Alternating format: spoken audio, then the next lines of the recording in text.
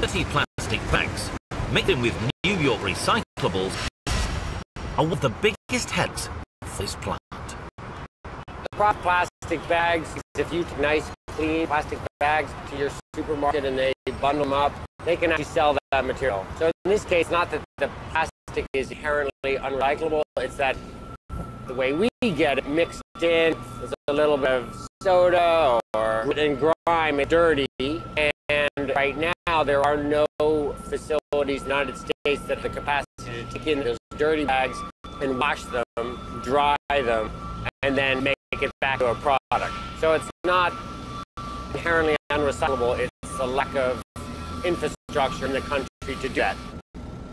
We are always looking at other things. I mean, there's possibility of turning low value or valueless plastic back into fuel. That's a possibility. Or I think, there have been attempts to start up these plastic bag washing operations. Right now, they just don't exist, and the economics is not really driving the development of that capacity. There's plenty of plastic that Sunset Park can. That's a job for those optical sorters. This is our first optic sorter.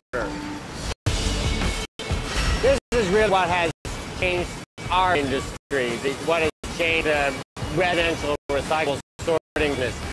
Is in the old days, you'd have had to run this conveyor very slowly and had dozens of human pickers here picking up the milk jugs or the bottles or the water bottles. These optical sorters operate at a much higher speed, which means I can run this conveyor at a much higher speed, which means I can just have much more material through the system, occupying the same physical footprint here. Plastics be repurposed into new plastic containers, while carton pulp and used to make products like tissues or kitchen towels. This processing superhighway handles one of the biggest streams of recycling in North America.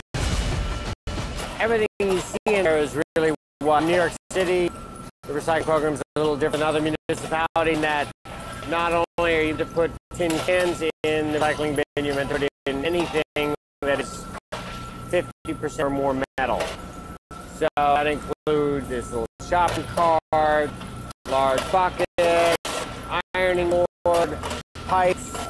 Inevitably, unfortunately, some of the plastic bags get entangled with the coat hangers. So that's something that we live with. There's like a large toy or something. The toy just came out.